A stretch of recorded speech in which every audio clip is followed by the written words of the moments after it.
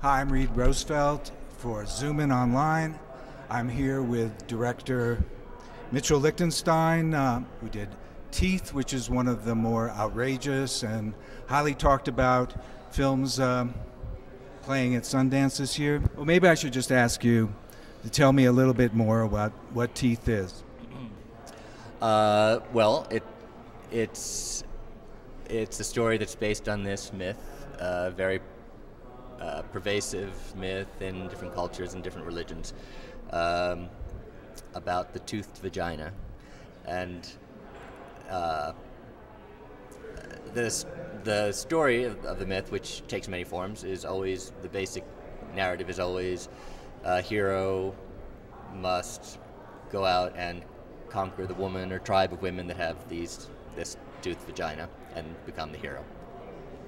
And I knew, making the story, that I wanted to turn that around, and that the hero would be the woman with the condition, and that she would never be conquered, and that it would be seen as a positive and powerful, basically superpower. I just wanted to ask you, when you made the film, were you worried that there'd be too many films coming out about women with teeth in their vaginas and that teeth would get lost in the shuffle? Yeah, I knew that the whole thrust of the festival was vaginal, and so I just really wanted to ride that wave. So I wasn't worried about it because I knew I would fit it right in with, that's what Sundance is all about. I think so. There was this woman sitting in front of me at the Eccles, and every time somebody got trimmed, she'd be going like, yeah, yeah, yeah. So what I was wondering, when you made the film, were you thinking that it would fulfill this kind of profound human need? I did think that there might be certain women who would,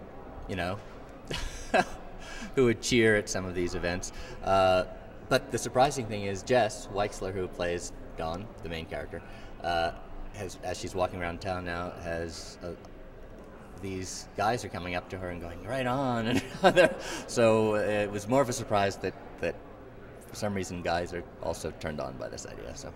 Well, your film really frightened me, Thank you. Well, it wasn't really the sliced penises. It was, because that happens all the time over at my house. But what really frightened me was thinking about the reviews that might come from Gene Shalit or Joel Siegel. It's just a little hard for me to imagine them talking about it. I think that if they were forced to talk about it, they would find some way of making it so opaque that you didn't know what the movie was about. Now, you got the inspiration from this from Camille Paglia?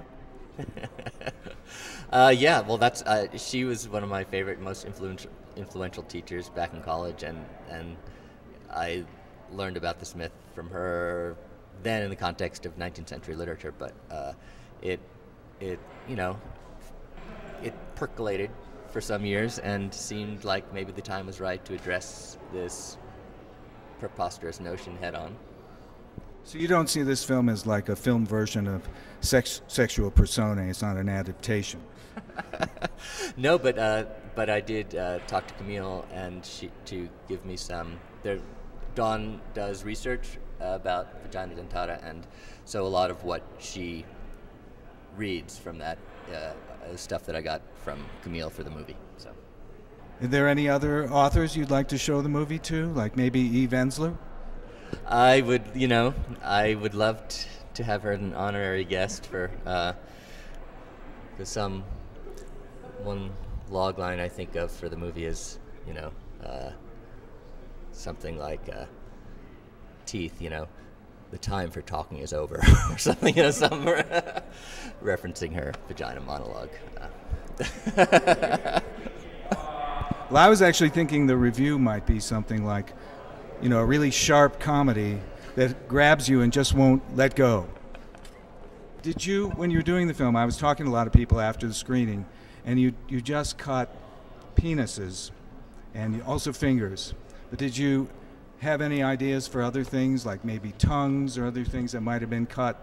Well, that is the inference in the last scene. There's an old man who is waggling his tongue at her, and then that's sort of where we leave Dawn, and that is the inference that that's what will go. Well, you left a lot of things open for a sequel. Yeah, and her work is far from over. Thanks a lot, Mitchell. Thank